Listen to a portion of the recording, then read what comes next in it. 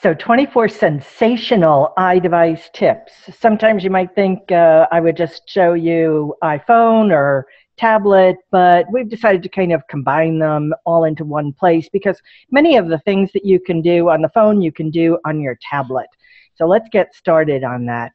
Let's talk first about some productivity things. So one of the first things that I want to talk about is how do you quickly turn off your sound? You know, there you are in church or the theater or wherever it is that you need to be quiet. And a lot of times I see people holding down the volume button until it goes all the way down. And that's certainly one way of doing it. But all you have to do is swipe up from the bottom of your device, and you're going to see a whole bunch of quick settings, including turning on and off your Wi-Fi, turning your sound, going into airplane mode. This is the way you do it when you're sitting there on the plane and they give you that last 2-minute warning that you need to turn off your device, or at least put it into airplane mode. Often these days when you go into airplane mode, you'll want to leave your Wi-Fi on or turn it back on because airplane mode turns that off.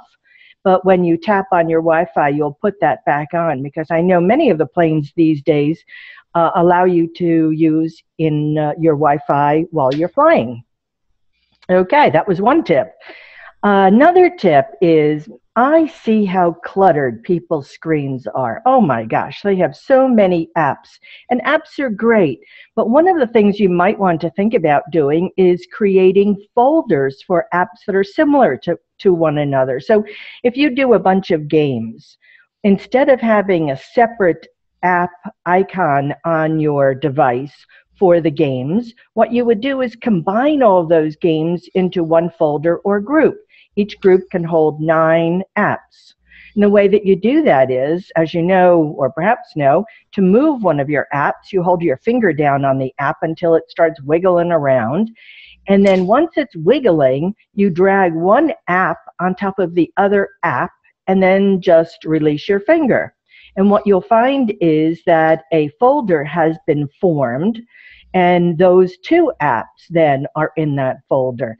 You continue dragging all of your apps into the appropriate folders, and when you're finished, then of course you hit the home button to get everybody stop wiggling around.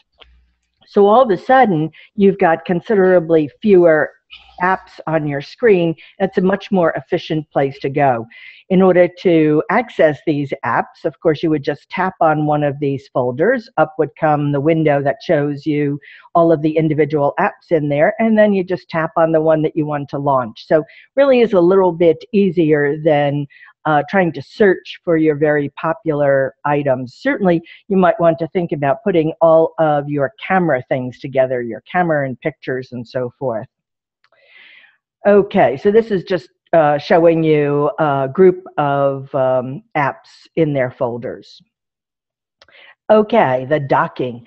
You know, across the bottom of your screen, whether it's your tablet or your phone, you only have a limited number of places for apps. Well, think about, now that you've created all of those folders, think about taking one of those folders or 2 of those folders and dragging it down onto your docking area at the bottom. If you have to make some room to get something off there, just again hold your finger down on any one of the items on the dock and flick it off the screen or move it back onto the screen, and it will create a spot for you where you can now drag one of your newly created folders, and ta-da, you've increased the number of items that you can have on your docking station. This is kind of funny, talking and not having anybody talk back to me. For 45 minutes, this should be good. Okay. This is an important one. Every time I'm teaching, when I have people double tap the home button, you know the home button is that large button at the bottom of your screen. When you double tap the home button, it allows you to see all of the apps that you currently have running, because you know how you open an app. You tap on it, it opens, you've played the game, you've gotten through the map, you've done whatever it is that you do, you tap the home button and you open something else. Well, that last app that you had open is still running. It doesn't take up much memory. According to Apple, it actually takes up no battery, but it's still cluttery, and it really is, it should be monitored. So pretty much at the end of every day, I double tap the home button, and it shows me looking left to right, and I can scroll just by swiping left or right. I can see all of the apps that I have open. If I don't need an app open any longer, then you just put your finger on the middle of that thumbnail screen and flick your finger up off the top of the screen, and that app now closes. So it's a little bit better for it to be closing apps all the time rather than leaving them open. All right, your phone rings. Maybe it's not a great time for you to be answering the phone. Maybe you have your phone muted, and maybe you're in a meeting and you really can't answer the phone. So you really have two options at the bottom, right? Decline or answer. And so you would normally use one or the other. But there's a third option there over on the right side. And so when you see an incoming phone call, you can swipe up that little phone button, and when you do so, another screen will appear at the bottom, allowing you to reply with a message or remind me later. So reply with a message is the one that we're going to look at right now. Well, what kind of a message would that be? Well, the message is one that you have already in reserve. So on mine, I have working with a client, call you back in a couple of hours. It's just a way of sending a text message to that individual that's calling you. The message is declined, of course. When you do this with the message, the phone call is declined, but you are now sending a text message back to that individual. So you can see on the screen, when I leave, when I get home, what's up. Those are ones that came by default with your phone. You can just tap on any one of those and that message has gone out. But do you see where it also says custom? Although this wouldn't be the time for you to stop and create a custom message, you can access this custom message from here. And just in the next slide, I'll show you where you can predefine these custom messages. So now you're answering a phone call with a message. If you wanted to set these messages up ahead of time, you would go into your settings, of course, and look for phone, and then respond with text. Now, of course, you can't do this on your tablet, but this will help you with your phone and having a little bit better form of communication. Next up is email. On both devices, you're probably doing a fair amount of emailing. Let's see what we can do to help you make your emailing experience a little bit better. You know, I'd like to think, that the up arrow on your keyboard is the Shift key. So when you tap it and you tap your next character, letter, it will be in uppercase, and that's all good. But suppose you wanted to emphasize a word. Suppose you wanted to say, that's wonderful, and you actually wanted the entire word wonderful to be in uppercase. What you would do is, before you type your W, you would double tap that up arrow. That puts the Shift key in a locked position, and now you type the word wonderful. When you're finished with the word wonderful, you tap that Shift key again, and now you're in regular lowercase. How that arrow looks is a little bit hard to say because the different keyboards have a different presentation for it, but it will change in a way that you will know that your Shift key is on. All right, what else can we do? Well, there's special punctuation. That I find that the keyboard is a little limiting. Certainly gives me my 26 letters, but very few other additional items. So I know that when I'm typing contractions, it's kind of annoying because there is no apostrophe. But the truth is, there really is an apostrophe. If you hold down on the comma and exclamation key, you will see that an alternate key is there as well. and that's the apostrophe. So you would slide up to the apostrophe, and now you will get an apostrophe in there. If you wanted to do quotation marks, as you can see on the graphic, you would hold down the question mark or the period key, and that would then display a quotation mark.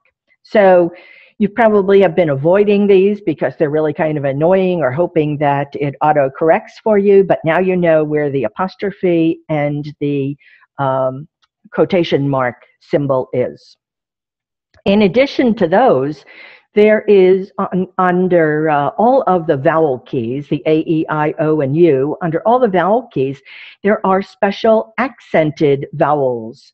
And again, if you hold down your finger on any of these characters, you will see your alternate keyboard. You'll be able to then slide across to the appropriate key that you're trying to insert, and then release. This is going to make it easy for when you're typing the word resume or any other key or any other word that would benefit from an accent mark. If you hit the shift key before you do this, of course, you're going to be getting those characters in uppercase. In addition to the regular foreign character, the regular vowel keys, there are some consonant keys, such as the N key. If we're doing some Spanish typing and we wanted an ñ on that, we would hold down on the N key and it would present itself. In addition to that, the $ key, if you hold it down, will give you other currencies. So if you're typing something relative to the English pound or the euro, there's where you get those characters. And some of the number keys on some of the keyboards, I have to emphasize both of those, will display fractions if you hold down your finger on the keys. I also should say, before we go on, you may find that some of these are not available on your device. It really depends upon how old your device is and, of course, which device you're using. So look for them and don't be disappointed if you don't have them, but you should have most of these. Emojis. I'm sure most of you have your emojis set up. Certainly if you have grandchildren, they've pressured you into coming into the current sense of we need to display emotions in addition to words. So if you decide that you'd like to insert some emojis in your communications, what I'd like you to do is go to Settings in General and Keyboard and Add New Keyboard. This keyboard is actually installed already by Apple.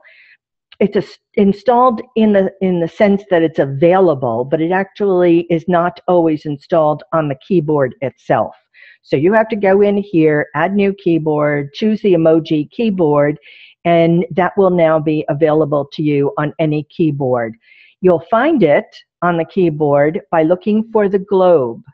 Sometimes it also has a smiley face, but more universally, more universally, it looks like a globe. Every time you send out an email, whether it's from your iPhone or your iPad, it has a signature automatically. It says, send from my iPhone. And if you don't mind that, then that's all good. But I don't really feel like advertising to everyone what kind of a phone I have. So I went in and changed my signature. Also, if you have a business, you really need to think about your signature as being your business card. So one of the things that I have on mine is my name and then Computer Coach. It's a reminder every time I send out an email to whomever I'm sending it out to that I am a computer coach. You need coaching, you call me. So if you wanted to edit the signature, just go again into your settings, mail, contacts and calendars, and signature. As you can see, some people have come up with some clever examples. A friend of mine always typed on keys way too small because he's got big clunky fingers and makes a lot of typos. So that's to apologize right up front. Send from a treehouse built for cats by cats. I'm telling you, I found this on the internet, so it must be true that somebody actually puts that on there. Telepathically transmitted from my space cloud hovering above Xanar. I don't even know what that means, but I thought it looked kind of interesting, so I included it in here. Just make your signature your own. Maybe it's just as simple as your name, that you don't have to sign your name at the end of everything. Just a thought. Okay, text shortcuts. When you're writing either an email or a text message or a note in the notepad, you can have pre-programmed certain characters that when you type those characters, they change to something longer. So in this example, in these programs, you would type IDK, and that would change to I don't know, or TTYL for talk to you later, or OTL for on the links if you're a golfer, or whatever it is that you do for relaxation. You might want to create a shortcut so that when you're texting somebody, you can give them a quick text answer. You also might think about using something like the AA, the @ signs, for your email account. So the way that you do this is that you go into your settings in general and keyboard. We've been there before. But now we would choose Add New Shortcut. Once you chose Add New Shortcut, another window comes up, allowing you to put in a phrase and a shortcut. Now, I always find this to be a little confusing because I think it should be reversed. I think they should give you the opportunity to type the shortcut first and then the phrase that will be inserted, but they don't always listen to my emails clearly.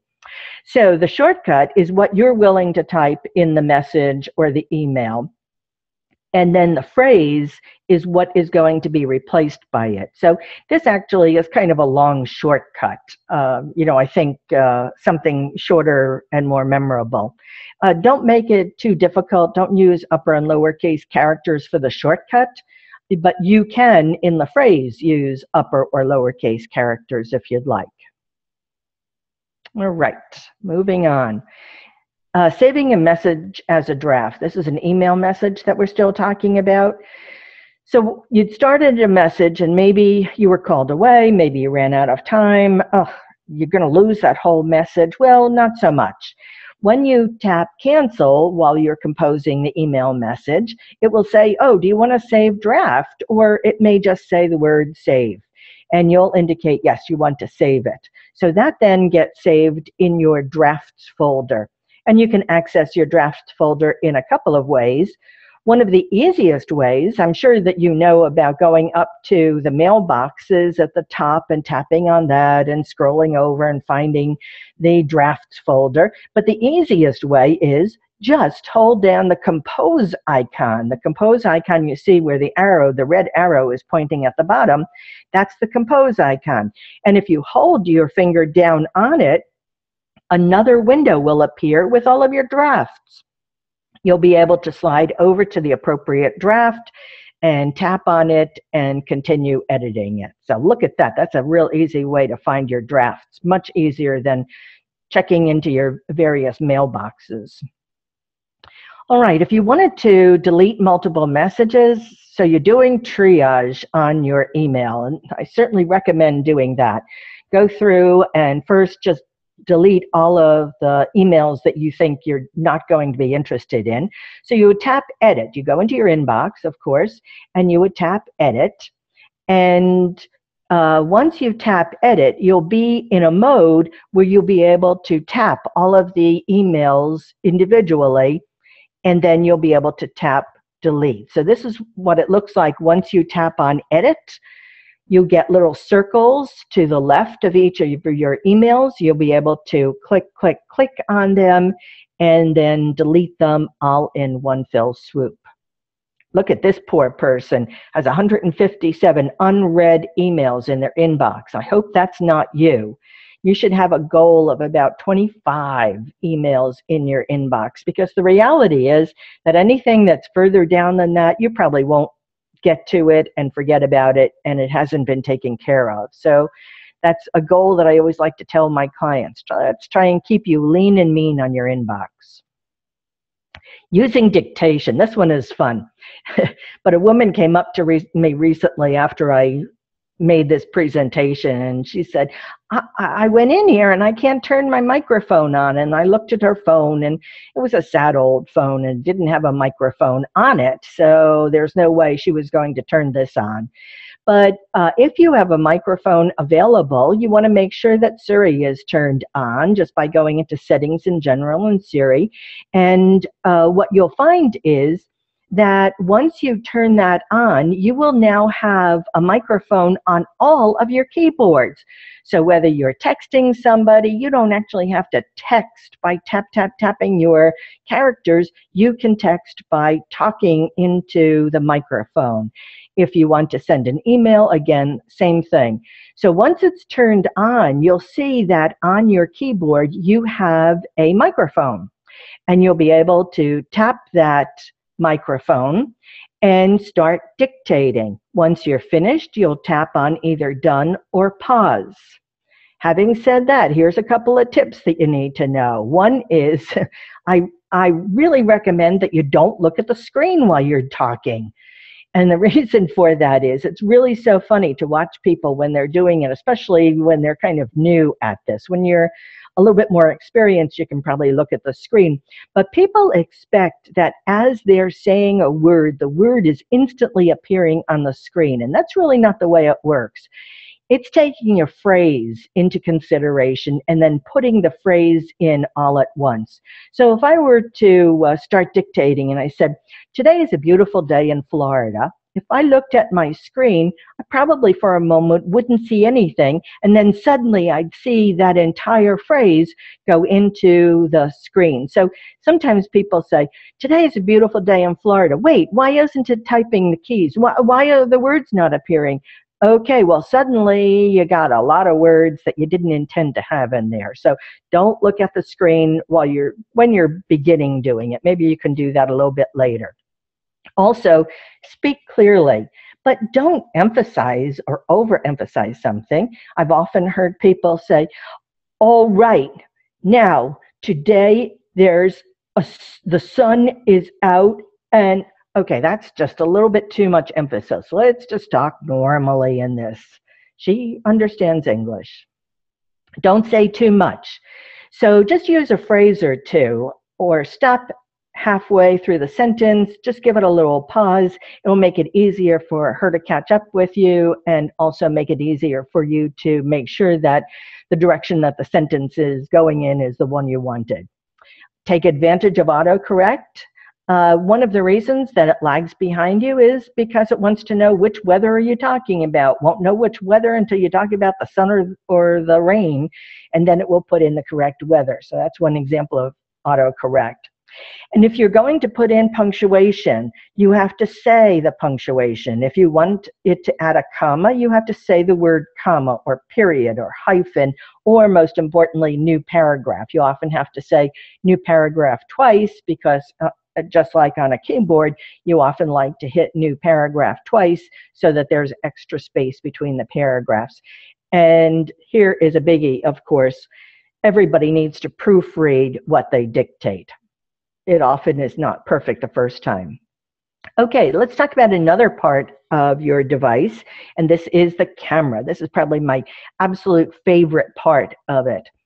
Okay, let's talk about autofocus. You know that when you hold up your camera and take a picture, it has autofocused on some aspect of that picture.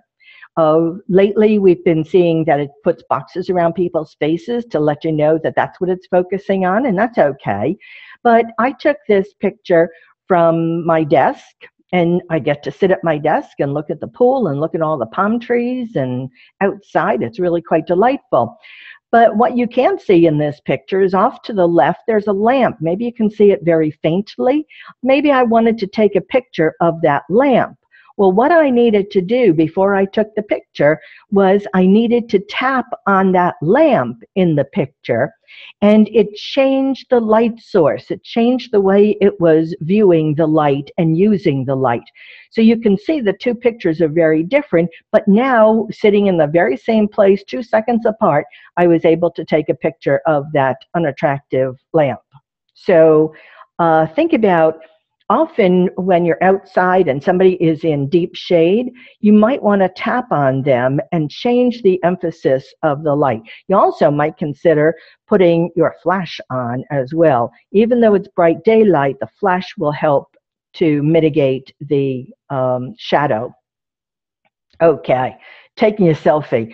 You see people doing this all the time. It's really quite a hoot to watch. But if you haven't ever taken a selfie, the way that you do it is you, in your camera, look for the little picture of the camera with a circle around it or within it. There's a couple of icons that are being used. So I'm not sure which one is being used on your device, but you'd open the camera, you tap to switch to a front-facing camera. You have to be prepared for what you see, because often you're frowning into your camera, so you're not going to see a pretty picture, but just be careful. Don't take a picture of that, and adjust your face, and then tap the shutter to take a picture. When you're taking a selfie, it's often not a bad idea, especially within a group, we were doing this the other day, to turn on your a timer. To turn on the timer, because it will allow you either 3 or 10 seconds to get everybody in the picture and get everybody smiling at the same time. So the way that you do this is across the top of your camera app, it has a little clock on it. And when you tap on that, you'll be able to choose either 10 seconds or 3 seconds.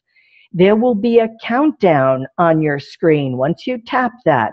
So from 10 down through 1, and finally it will take the picture. This is really helpful when you're with a group and it takes a while for you to get yourself organized. So check out that timer. Note that HDR auto at the top of your screen, because I'm going to talk about that in a second. And that's where it is. A lot of time people are looking elsewhere. Okay, panoramic mode. This is really fabulous. So there you are at the Grand Canyon, and the vista is amazing. And you take a picture from the left and from the center and from the right. But what you really want is the pano mode. So again, you're in your camera, you see the various modes across the bottom. A lot of times people are trying to move the shutter, the white circle, they're trying to move that left or right. That doesn't move. What you're trying to do is move the choices above it. So you move pano until it is over the shutter, and then you're going to position your camera and tap the shutter to start the picture. At that moment, you're gently, slowly moving your camera from left to right, and specifically, I mean from left to right. On the iPhone and iDevices, it is assuming that you are taking the picture from left to right. So you start with your camera already positioned on the left side of what you're going to be taking. You hit the shutter to get started on that, and now you're slowly moving to the right.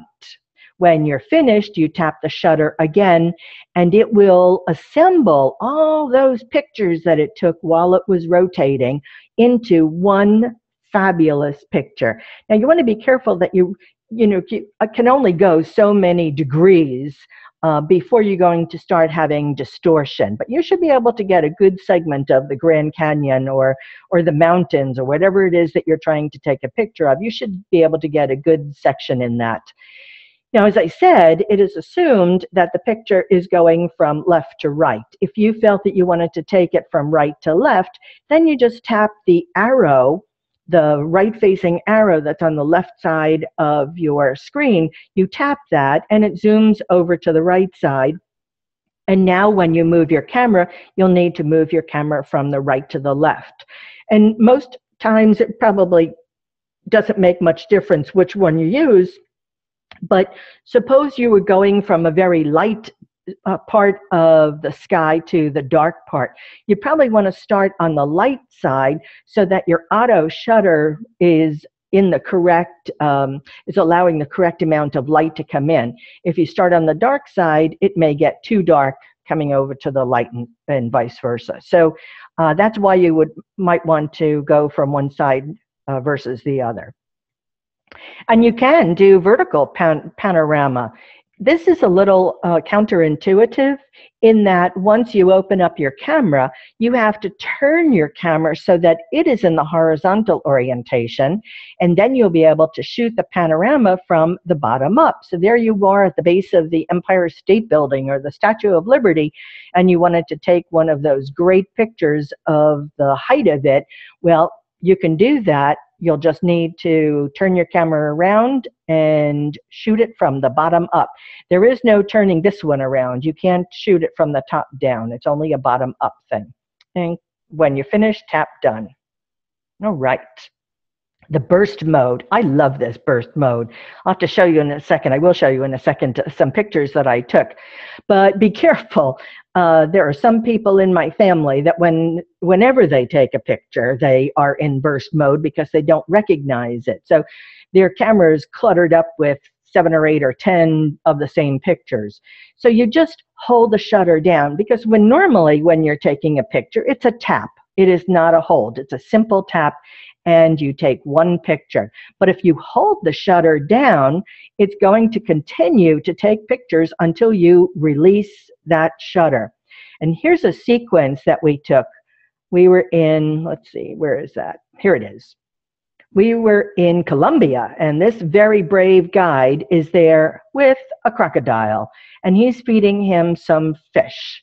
And I wanted to get just that perfect picture. Well, where is that perfect picture? Well, there it is. But I probably would have missed it if this was not in burst mode. Once you're finished with the pictures, you can just delete the ones that you don't want. Actually, within the Photos app at this point, I believe what you do is identify the pictures that you do want to keep, and then when you hit delete, it will delete the balance of them. I think if you're looking for a job and you're in the Columbia area, you could probably have this job pretty soon, because I have to think that this crocodile is going to say any moment. So all I got was that stinking piece of fish, but look what's next to it. I think I could take some more if I wanted. I don't know. Remember I mentioned that HDR setting at the top of your camera? If you have that available, this is what it does. It actually takes 2 pictures and averages them out. It takes a picture of all of the dark elements, and it takes a picture of all the light elements, and then it puts them together into that 3rd picture. You can see on your screen the left and the right pictures were independent pictures, and then they were combined automatically by your camera into this 3rd picture. So if you're in a situation where there's very high definition, you might want to do this. Here's Oh, I thought that was going to give me another example. Sorry. Okay. I know I had another one. Well, you get the idea. Okay. So you want to send some pictures to your friends via email. Well, you want to be careful because you can only send 5 pictures at a time. These pictures are very large, and they take up a lot of room in transmission. So you'll be able to open your Photos app, tap the share option. The share option just says share at the bottom. It might also have any one of these icons that are also sharing. When I work with my seniors, they're often looking at these icons and thinking, that doesn't mean sharing to me, an arrow coming out of a box. But I don't know what you think about it. But that is what is being used to share. So you would tap on share, and then you would tap on each of the pictures up to 5, and then fill in your email message, and away they go. Notes. I thought this was a good one to talk about because I take notes all the time. I find that the old method of saying, oh, that's such a great thing, I'll remember that, doesn't work for me anymore. I barely remember having the conversation, let alone what was it that I was supposed to remember. So I use the Notes app a lot. I launched the Note app, and remember those shortcuts that we created before. You can use those shortcuts in your notes if you want. So you tap on the New option. It says the word New, and then you just tap in your note and start writing, or if you've turned on your microphone, start speaking. The first line of the note becomes the title because you're going to be able to see all of your notes in a list. So when we're on our vacations and somebody is telling me about a book or somebody is telling me about an attraction I might want to follow up on, I'll open up my notes and quickly type in or speak in a note. To edit a note, you'll again launch your Notes app. And when you launch your Notes app, it's going to show you all of your notes. Again, remember, you're looking for the first line of information that you typed in. So you'll be able to tap anywhere on the note that you want to edit and tap anywhere within the note, and the keyboard comes up and you're updating or changing. Deleting a note, real easy to delete a note. Again, open your Notes app, open the note you want to delete, and once you're looking at the note, you'll be able to see that there is a delete within there. Okay, so talking about some apps, because what good is your device without some apps? Well, here's some apps that not everybody knows about, but are very popular. First one is Skyview Free. This free is the good word on here. This is a really cool app. It allows you to go out in the middle of the night or when it's dark, which should be happening earlier as of tonight, right? We're all changing our clocks unless you live in Arizona. We're going to be changing our clock, so it'll be easier for you to use this. What you do is go out at night, you point it at the night sky, open up your app, or vice versa, open up your app and point it at the sky, and it's going to show you all the constellations, and you'll be able to figure out which ones are which. It has lines that are drawn from constellation, within the constellation, because I don't know about you, but I used to look at the sky, I can see the Big Dipper. Okay, I can see the Little Dipper and the North Star, but beyond that, I never figured out where these things were. So this is a really cool thing, especially if you have kids. They're intrigued by it. Duolingo. Going on a vacation, want to speak a little Spanish or French or German? Download the free Duolingo program, and this is a very painless way for you to learn a new language. I believe it's free. And you'll be able to work through the various languages and phrases, and you'll be a pro in no time. Our son had a au pair living with them for a year, and she was brushing up on her English by using this.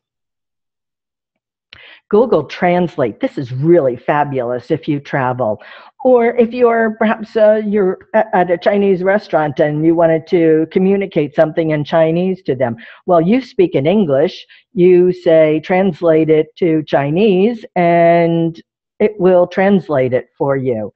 It even, as this picture implies, it even will take some a note that you have written in there of characters that you have seen and will translate it.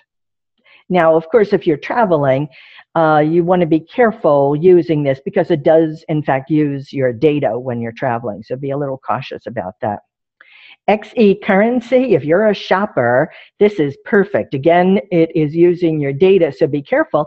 But if you wanted to find out, you're in the store, and I'm always trying to figure out, what is that in US dollars? And of course, things are changing all the time. So you can say what the current currency is and what that number is, and it will convert it for you to another currency. Love it. This one is my husband's favorite. He comes out of all kinds of shows and says, they moved the whole parking lot around. I have no idea where my car is. So Find My Car is brilliant. You come out of you park your car, you hit Park Car, Park Here, and you go about your business. When you come out, you say, Find My Car, and it gives you step-by-step directions on where your car is. This is a cool one. If you're concerned about your heart and measuring it, you can measure it from your device. what you do is put your finger on the camera, and somehow it translates that into a heart rate. Pretty amazing.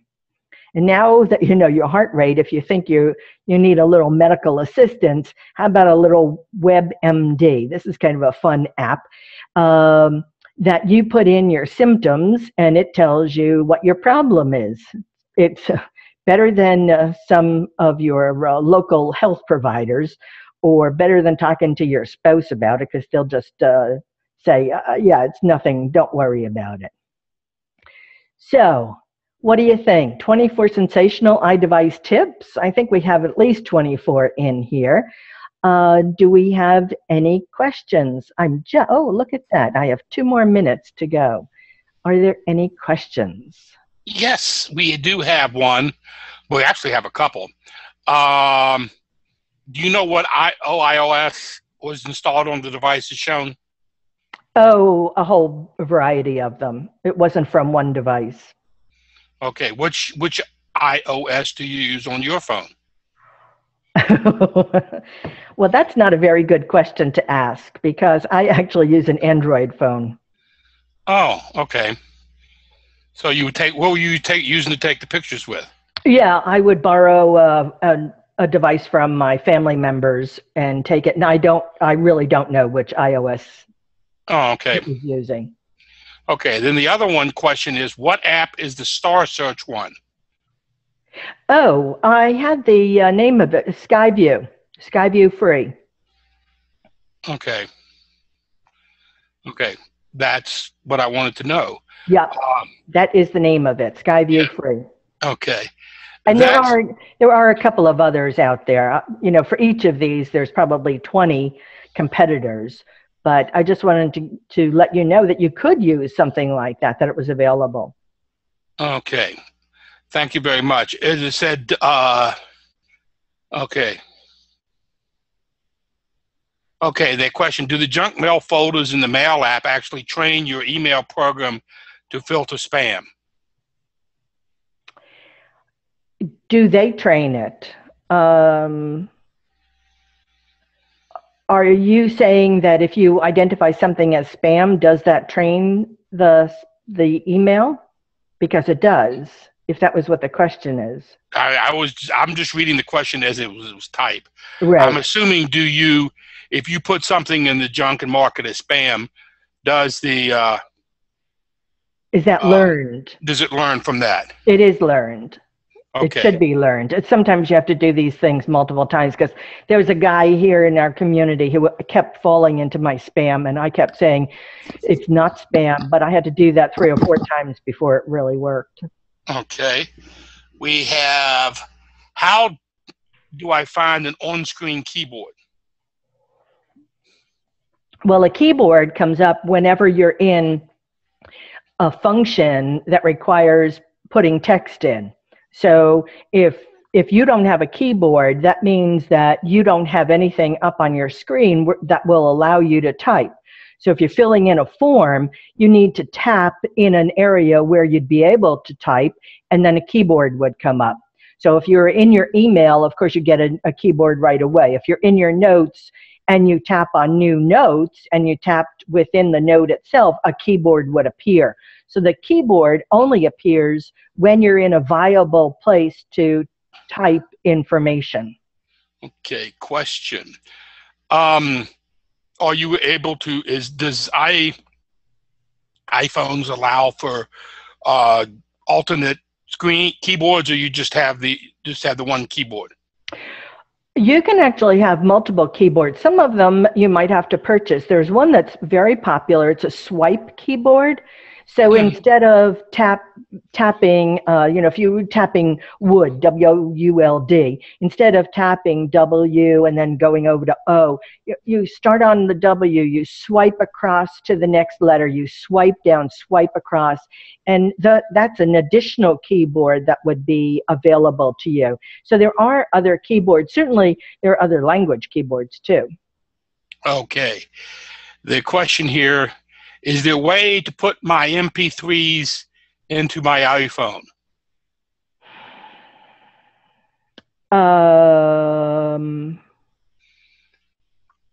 So you usually do that through iTunes. Yeah.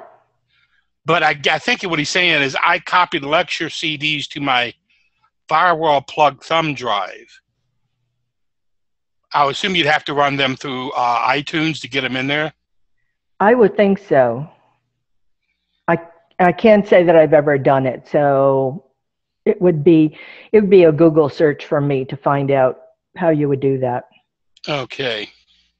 He says his iPhone does not show the MP3, smartphone does. I don't know that much about the iPhone to answer that, Greg. Right. What did he say? The iPhone? He says the iPhone does not show the MP3s, smartphone does. Right.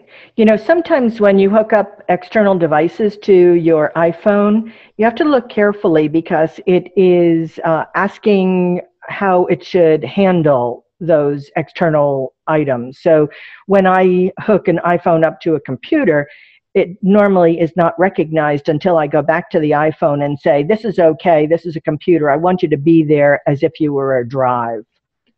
So it might be something as simple as that. Okay.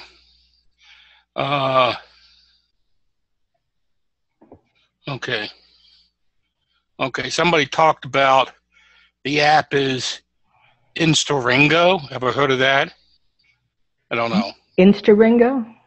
iStore Go. iStore and Go. No, I don't know. Okay. I have no idea. Maybe that's the app that you have to use. I don't know. Yeah, there are more apps out there than anybody can imagine. Yeah. Okay.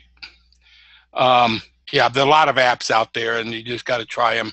Exactly. And most of them are free, or at least they're free to try.